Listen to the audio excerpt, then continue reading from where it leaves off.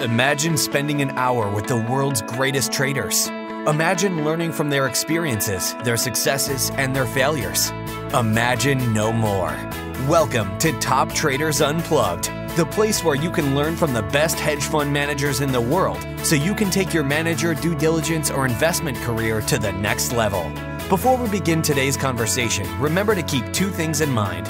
All the discussion we'll have about investment performance is about the past, and past performance does not guarantee or even infer anything about future performance. Also understand that there's a significant risk of financial loss with all investment strategies, and you need to request and understand the specific risks from the investment manager about their product before you make investment decisions. Here's your host, veteran hedge fund manager Niels Kostrup Larsen.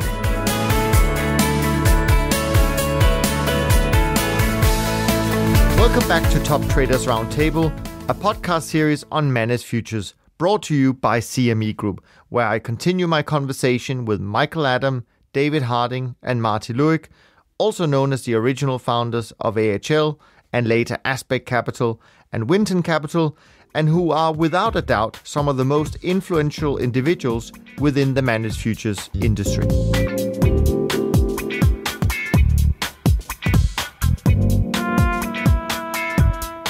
In hindsight, I can see that the world moves a lot more slowly, actually, than I thought it would. I mean, I'm now a musician, and amazingly, record labels still exist. I mean, the music business is completely falling apart, and yet they cling on by their fingernails. So things have a much longer life and are much slower to decay than at that stage in my life I thought. So I was completely wrong.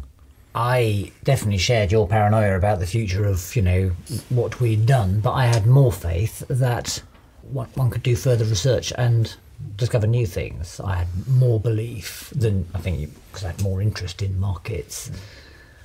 I definitely didn't think that, trend following would work as long as it has, but I did think that, there was a sort of world of other opportunity. I felt that very strongly. I wish I'd felt...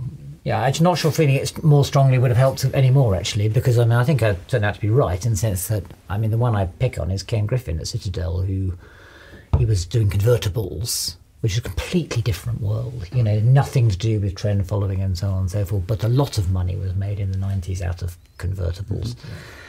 And that was, I'm not saying we could have been Renaissance, right, but we definitely could have developed convertible arbitrage, Sure. And were you allowed to leave straight away when Man bought the remaining part? And what were you thinking back then in terms of your... What were we thinking? Yeah, in terms of your future plans. Was there any of you that thought, that's great, let's try and do something completely different? Obviously later on in life that comes into your situation, Mike. We definitely had enough of each other by that stage.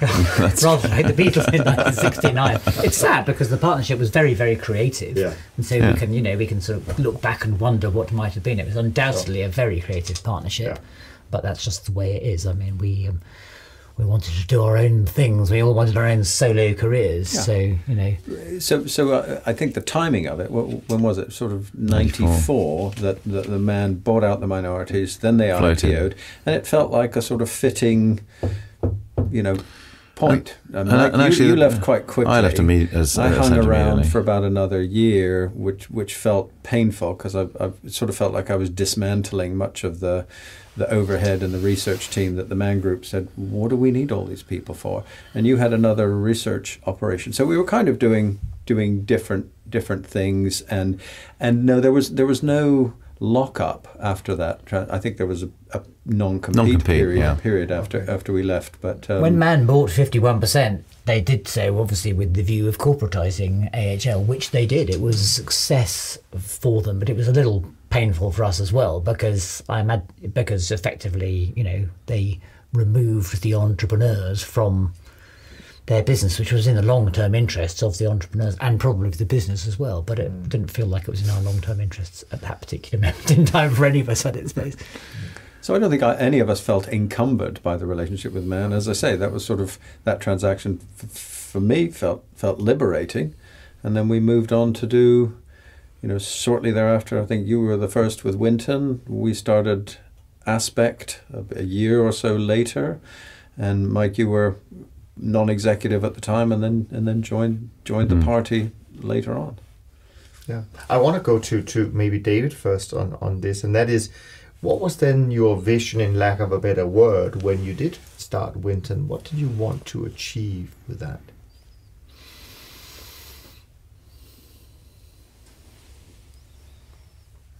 Well, that's hard. You're getting a long pause because that's difficult to. I couldn't achieve. I didn't have any good options after I finally left the Man Group.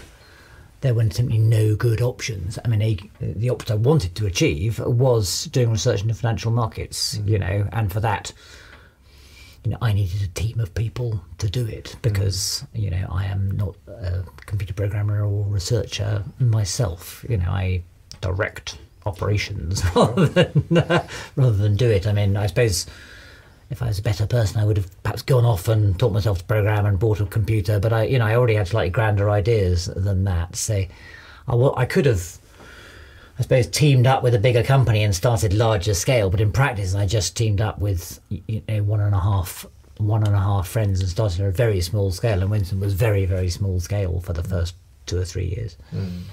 Yeah.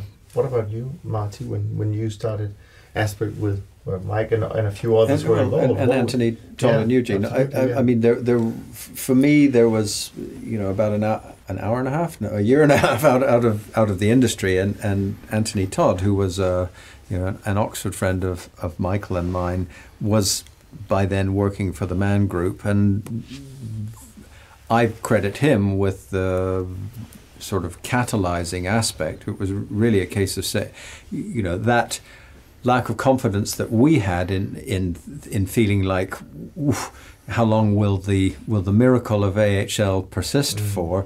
I think it was Anthony who played back to me saying, this is a business, and it's also an underappreciated approach that institutions should be taking advantage of. So, he'd been off to business school. He was, wrote a terrific business plan for Aspect, and it grew from there. So we started something like September or October of '97, and then took a year to establish the business and raise some money, and then started trading tail end of '98, just after the Russian crisis, which was very good for you, wasn't it? So we went straight into a doldrums for about a year, but you were already up and running for a good year before that. Winton started very low key in February '97, and then started shadow trade, paper trading in June, and then started real trading in September, and then went down 13% in our first month.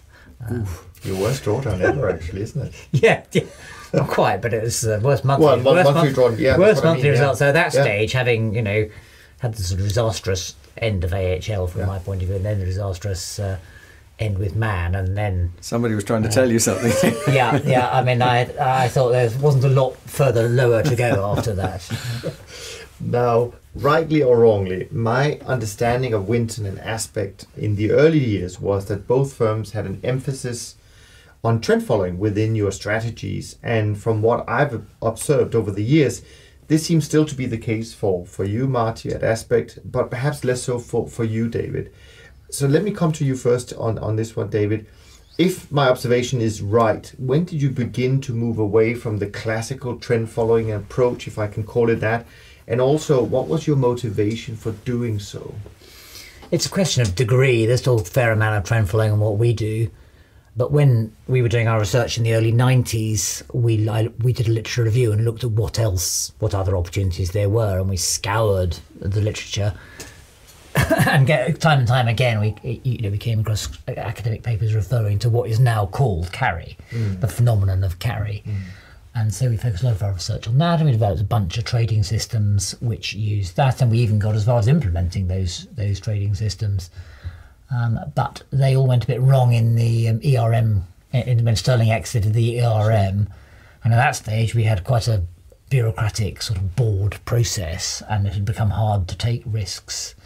And so all those systems were sort of taken out again. The only significance is that then went on and worked very, very well for the next 20 years, as well as trend following, actually. And we didn't use that until maybe 2005 or 2006 or 2007, but it worked extremely well. And there were other things that we were developing back then, which also worked subsequently, though not in the form that we were developing. Sure. There are some things we developed back then which we still use today. Okay. But to really fully exploit the potential of this kind of research, you have to move into equity markets, and it took me a long time to develop all the infrastructure and expertise to deal with thousands of equities, databases, corporate actions, and so on and so forth. I mean, by the time we'd done that, the easy money and convertible arb was long gone. That was long gone after 2008, really. And a number of other strategies. The easy money was long gone. My own pitch is I just don't think the markets will ever be, there'll never be no opportunities for people to do more research in science. That's my view. Some people think we're on the verge of a grand unified field theory of everything, or a grand unified field theory of the efficient markets, and I just don't believe that. I know people say, well, what is it then? What is the next big thing then? Well, I mean, I don't know. That's why you have to do research. Very true. But you've stayed true to your roots in to a large extent. To degrees. I think that Aspect was predicated on this trend-following approach being an important utility that was being overlooked by the investment community. It really did deserve a place in people's portfolios. And the irony, I think this is all with the benefit of hindsight, but the irony is that we spent a lot of time doing a lot of research in order to ameliorate some of the characteristics of trend following, because trend following can be quite a challenging utility return profile for investors to hold on to. Equities tend to go up, and then kick you in the teeth, and then recover and go up. Managed futures have a sort of opposite profile where they tend to make consecutive losses and then have a very strong run that makes money. And that's intrinsically quite challenging for investors to hold on to, but it's really valuable in the portfolio. So the irony was that a lot of the research we were doing was motivated by a desire, if you will, to sugarcoat the medicine. We'd put all of these other features like carry that David refers to and other component pieces in a small dosage. You didn't want to take away the characteristics of trend following, but that was the outlook. It was very much still focused on trend following as the core of the business. Of course, these days we've gone on to do a range of other things because clients want a range of other solutions. I think the industry, and we can talk about that, but I think the industry has matured, or the investors have matured, that it's not. I don't know if David would agree with this observation, but it's not now as much a world of I'm the investment manager, let me tell you what's good for you, and just plonking the product on the table. I think it's much more of a consultative exercise where, within reason, investors know what's in their portfolio, they know what they're looking for, and firms like ours, have the component pieces that can put together solutions or products that provide a lot of different utilities. So it's no longer just one thing. Sure. I mean, I can't help you. I can't help asking you. I can't help asking you if you think the decision to maybe stay true or to trend following for at least a while longer is kind of the reason why Winton has kind of leaped the whole industry when we come to size. I mean, it really is. There is a difference now. Absolutely.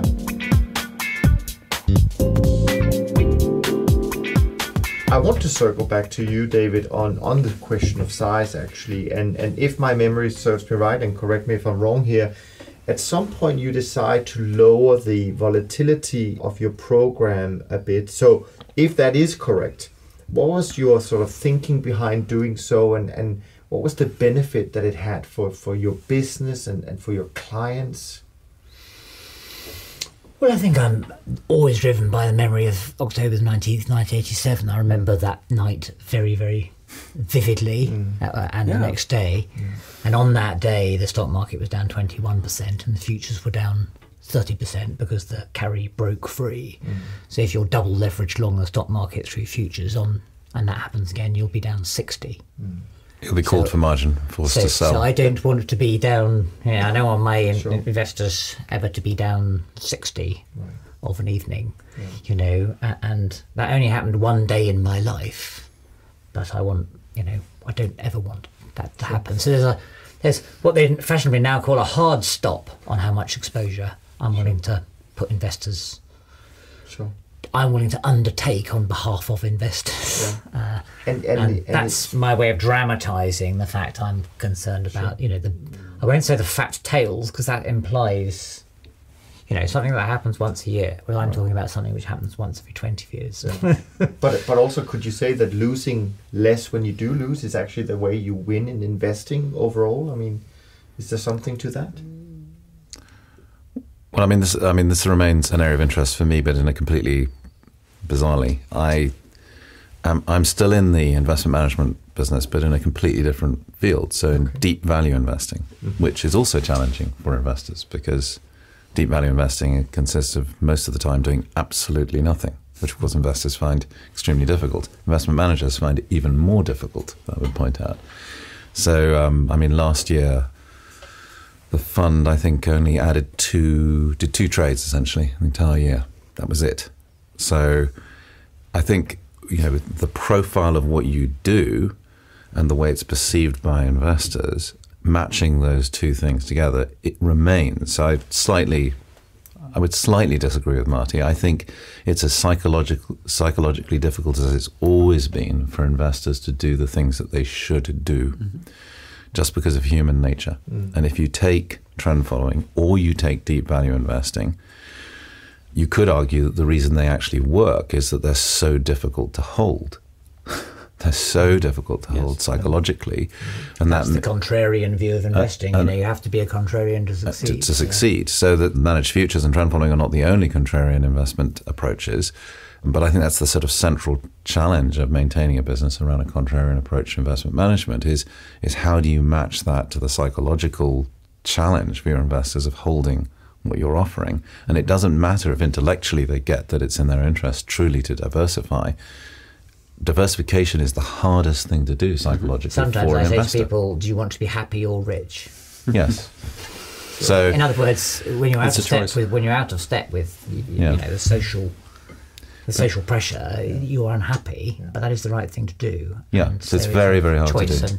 So I think that remains a big challenge. My next life, the answer will be happy. But I'm joking. But maybe rich makes you happy, but it's a tough road to hoe, as Michael says. There are all sorts of reasons why. So I got back involved with Aspect, and one of the key events for me that led me to the conclusion that I should definitively stop is that actually at Aspect we had a market neutral equity program. Which was very successful at the opposite profile. So it had produced a mediocre return with really quite high probability and was going extremely well. Luckily, we were scared enough of leverage not to have levered it to the levered. That's the American term. Leveraged. There's the European term.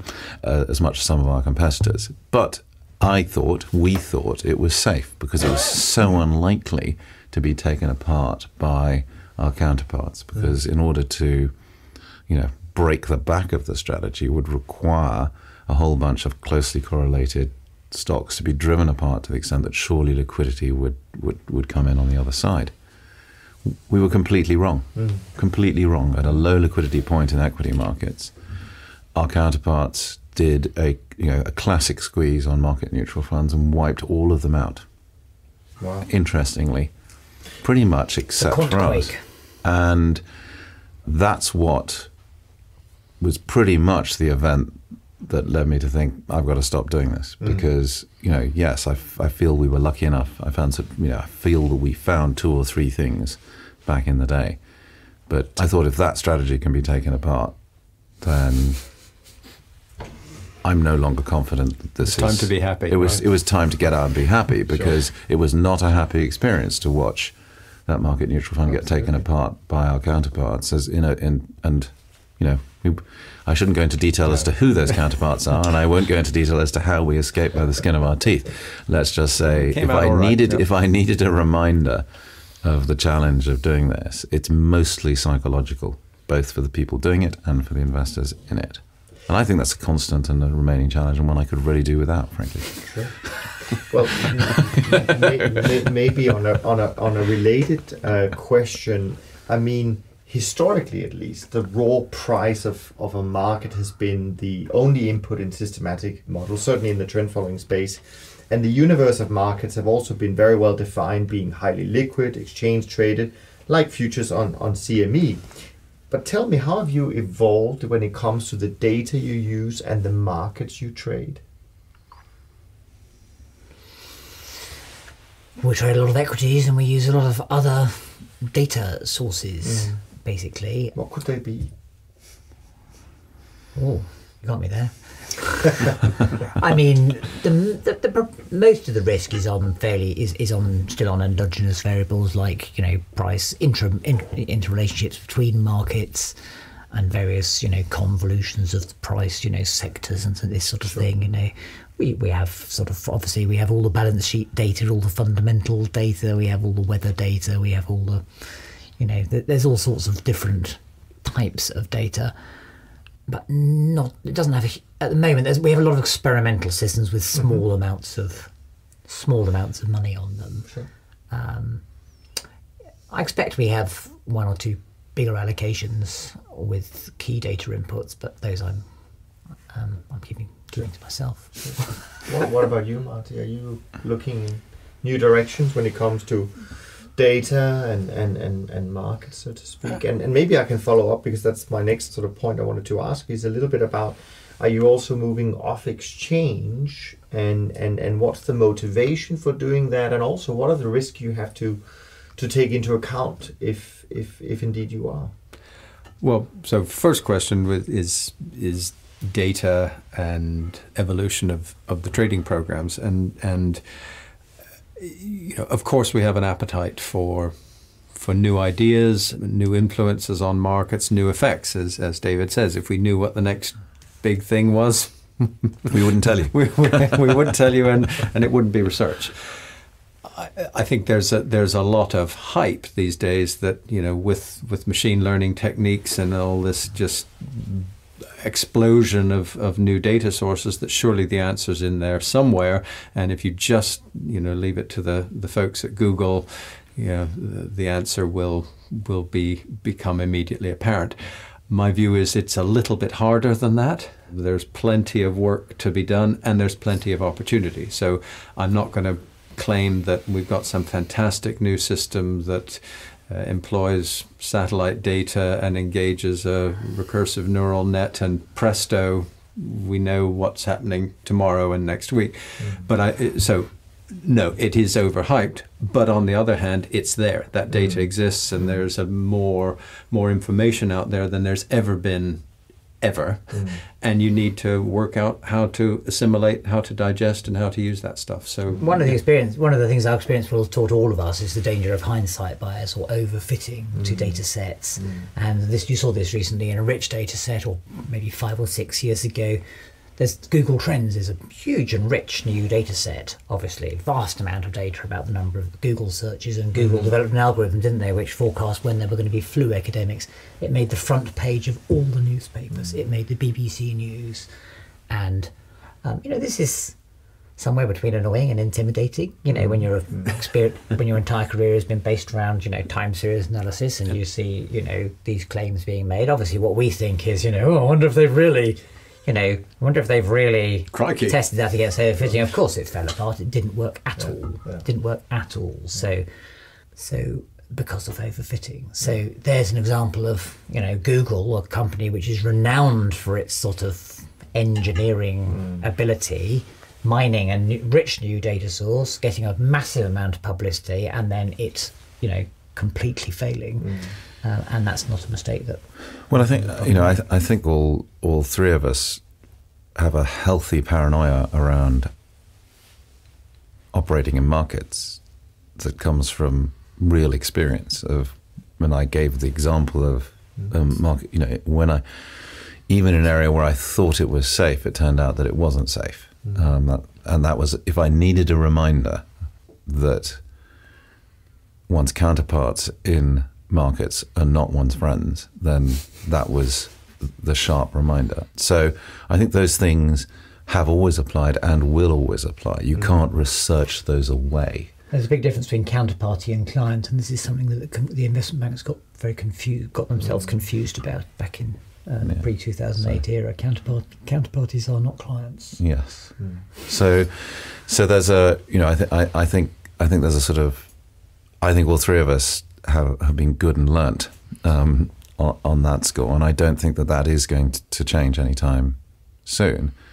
And I think a lot of the apparently new emerging science in the space is naive with respect to that. I mean, the number of times all of us will have heard this, fresh-faced research comes in, so they found the most amazing systematic trading strategy. Each trade has a 66% probability of being right, and you literally can't lose money. And the great thing is I'm going to be trading in the FX market, so it's infinitely liquid and there's absolutely no risk. But then the question I would always observe is, so how much money can you manage? And if something, let's say the answer was, we can easily manage $200 million in that, whatever the answer would be. And then say, so do you think it's worthwhile to the people with whom you trade to steal $200 million from you? To which the answer is, yes, I think it is. Well, with a 64% probability trading signal, that is exactly what they will do, because that's their job, which is to remove anything with such a high edge that the signal flow itself is valuable. And the markets are brilliant at doing that, and that's good because it makes them more efficient. So when looking for systematic trading strategies, what you need to do is to find something that is fantastically mediocre. Because it's not useful at an individual signal level to your counterparts. And that means computers are really bad at finding those things, because it's a real self-discipline to understand that that's the challenge you face in systematic trading. It's not to be really, really good. It's not to be useful to markets. I mean, it sounds to me like you're a little bit skeptical about do you agree with that learning. And that's why it's a difficult discipline. Skeptical is putting it too strongly. It's cautious. Interested. Yeah. Measured. Are any of you using machine learning today already, or small, big? No. Not in the trading strategy, but in research. In research, Yeah. okay. Yeah. And in some of the peripheral areas, how we allocate to different markets, but like David, not in divining what's going to happen tomorrow. I think I could make a plausible claim without stretching it too much that we were using machine learning 30 years ago.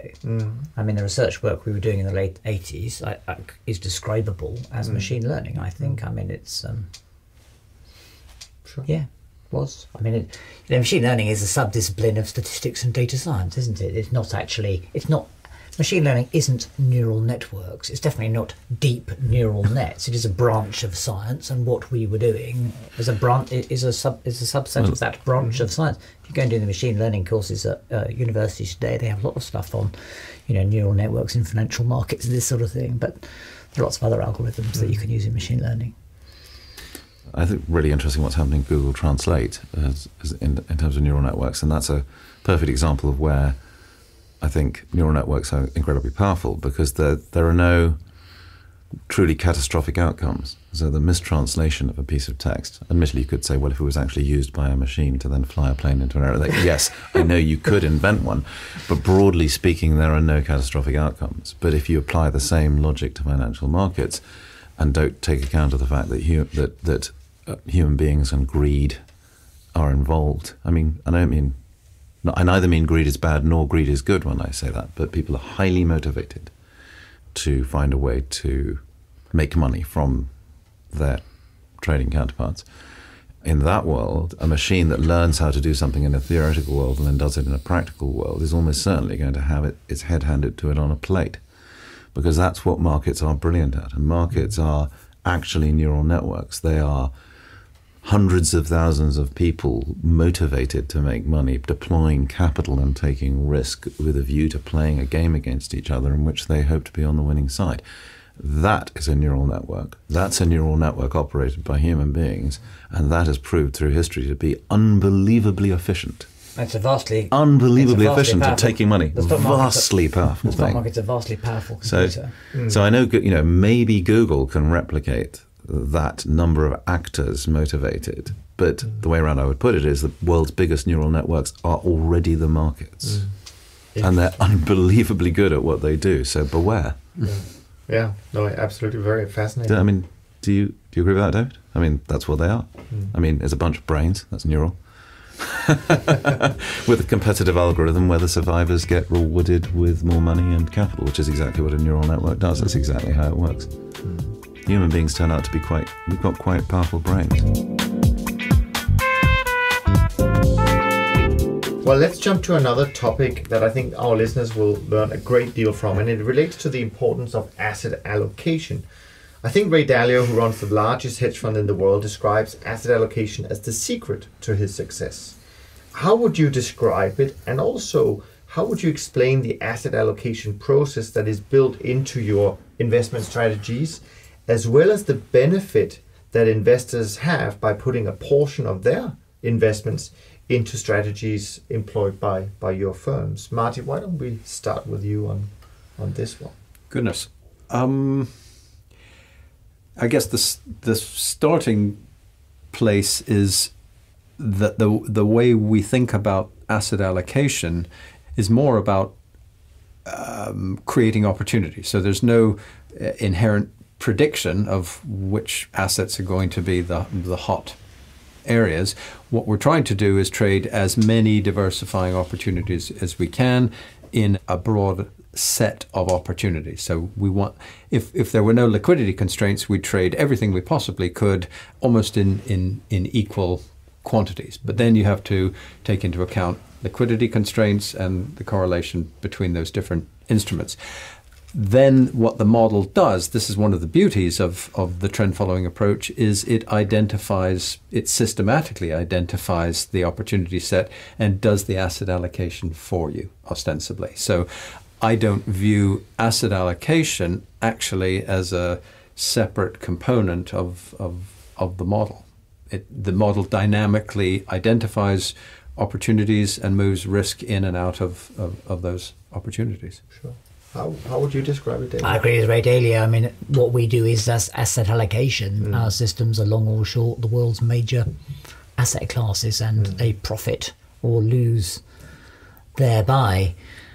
The difference between Winton and Bridgewater is that Bridgewater, I think, is heavily, philosophically, it's heavily based on economics and econometrics, whereas Winton, I can't speak for Aspect, but AHL and Winton are more based on mathematics and statistics, I would say. And we have never, I can say, we've never really had any economics in our models. That may be to our advantage or to our detriment, but I just mentioned that because that is the difference. Right. But otherwise, we're an identical firm to Bridgewater in terms of we do asset allocation. Yeah, no. I mean, it depends whether you see asset allocation as something you do before you start trading or something that follows from the way that you trade. And I think that's a real misunderstanding about, certainly what AHL through the years have done, and I know that Aspect has done, which is, as Marty says, asset allocation is a product of a systematic approach to trading as opposed to an input into it, in that the whole point is you're taking, as far as you can, an equal risk allocation to markets, but if you instantaneously look at where your capital is deployed, it shifts like the shifting sands. That's the point. It's moving money around very, very efficiently in a very even-handed way without needing an analyst to make some call that the next big thing is going to be whatever the next big thing is going to be. So that's a product or output of systematic trading, not an input into it. And I think confusing those two things is very challenging.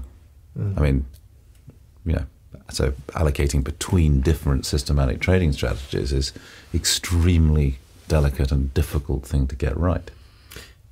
Is there any point where diversification, which is, as you mentioned, it's the only free lunch, at least that's what we're being told in finance, is there any point in time where diversification becomes diversification, where you cannot add more markets or models and get an advantage out of it?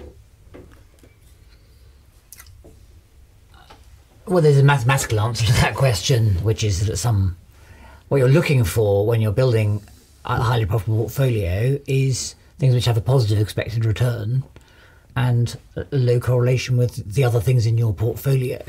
But you never know what something's expected return is. There's always an uncertainty associated with that expected return. That uncertainty may be greater than the expected return. The expected return, the forecast return might be 1 and the uncertainty might be 10. In other words, over 10 years, say, you may have, and indeed this is the situation, you have no certainty that a new thing you're going to add to the portfolio is necessarily going to make money even in the next 10 years. So where all the quantities that you're estimating, the correlations, the expected returns and the uncertainties are so uncertain, you know, there's a heck of a lot of uncertainty in building, in knowing whether a new thing added to your model, whether you're putting it in with the right, you know, if somebody tells you what the properties of the return properties of the new asset are and the return properties of your portfolio, then there's only one answer. And if the return is greater than 0 and the correlation is less than 1, then that will always make your portfolio incrementally better. Doesn't mean you should always do it, but it will always make it. I think mathematically that's probably true. Yeah, sure. I want to shift gear a little bit again, and I want to address sort of the low return period that our industry has been in, sort of a drought of 5 or 6 years in terms of returns. And David, you've studied market history going back hundreds of years. Can I ask you whether you can put this kind of market environment we're in some kind of historical perspective? What do you think is happening at the moment in this area right now? Well, I think as Mike said at the beginning, we were trading quite fast, and we didn't, think that the opportunity would persist for a particularly long time. It's proven remarkably persistent, but over the years, the faster trend following systems that we used to use are not profitable anymore. And in other words, it is not. I never believe it to be static. My view is that these trading systems do get worse with time, and I don't believe that our forecast chart ratio from trend following or the forecast quality of trend following returns is given by the last 30 years simulation. I believe it is worse than that, which is why I believe that you have to innovate and you have to struggle to innovate. So I think it's getting worse. I think what we're seeing is consistent with it getting worse. I do remember. To tell a sort of story from back in the day, and it actually relates to. I remember David saying, as soon as the central bank said we're going to target low inflation, I remember David saying that'll be a disaster. Now, for many years, it didn't seem to be a disaster. Interestingly, I think it was only 2 quarters ago The Economist finally, 15 years later, agreed with you that was a mistake. I also remember you selling a flat in Clapham because you could buy 2 carts of silver and have financed the Third Crusade. So it's almost impossible to tell the difference between, we've entered a low inflation, low interest rate, artificially low interest rate period for how many years now? Where are we? 10.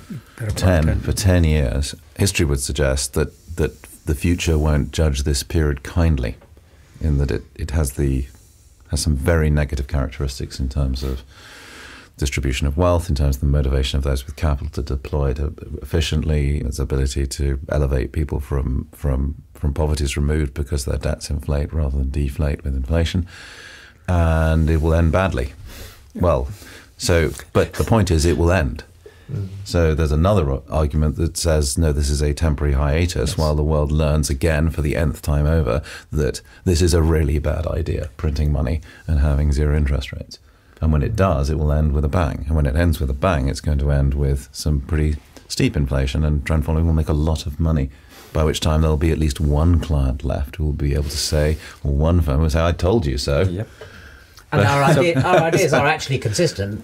They are, I think, consistent, because I didn't necessarily say trend following isn't going to work. I haven't by any means reduced its expected Sharpe ratio to 0. But as Marty said earlier, if you have 3 losing years and then 1 bonanza year, you've got a lower Sharpe ratio than in the old days. We wouldn't have kept clients if we had a losing year. But then it was what were interest rates when we started? 14, 15, 16%. I was going to make a slightly more upbeat perspective on that, lest our listeners, go and sell Slit their everything, wrists. which is number one. To David's point about the decay in the models that we trade, absolutely. But then the fortunate thing is we all, back to the earlier point, as scientists, we all sort of just started with the view that you could always do it better. You got to keep asking questions. You got to keep moving forward. So the static model, if you leave your static system alone, absolutely it will decay. If you keep looking for opportunities to improve it, I think you can, be confident that when those opportunities for trend following come along, you will be able to exploit them. And I think the second point is that we have seen periods of managed low interest rates before, and they have been weak periods of performance. So post 1987, there was a very strong period of performance for trend following, and then a very challenging period while the Fed managed the aftermath of the savings and loan crisis, and there was about 4 or 5 years of pretty ho-hum returns for what we did, and then there was a very strong period of performance. So I would number one say, it ain't over till it's over. There is still plenty of opportunity out there, and then number two, you've categorized this as 5 to 6 years in the doldrums. So that's not our experience. I think there have been some strong periods of performance. Yeah, sure. 2014 was within there. Yeah. And then the final observation is, well, if you give up on this approach, I won't say God help you, but I think that using a scientific, quantitative, systematic approach to investing is the way it should be done. So, nobody is promising you a guaranteed 30% a year returns on the program, but taking this approach of continually researching, investigating, innovating is probably the safest bet. But also, if you were to ask the question of investors, do you believe that the current approach to economic management of the central banks and the current approach of the regulators to financial markets is sustainable or not? Most investors would say not. So I believe that the real challenge, and has always been the challenge, is how you make it plausible, possible, palatable for investors to do the right thing. It's not that they don't know what the right thing is. It's just very, very difficult to do the right thing. Very, very difficult. And a period like this makes it more difficult. Thanks for listening to Top Traders Roundtable. If you feel you learned something of value from today's episode, the best way to stay updated is to go on over to iTunes or SoundCloud and subscribe to the show so that you'll be sure to get all the new episodes as they're released. We have some amazing guests lined up for you, and to ensure our show continues to grow, please leave us an honest rating and review on iTunes. It only takes a minute, and it's the best way to show us you love the podcast. We'll see you on the next episode of Top Traders Roundtable.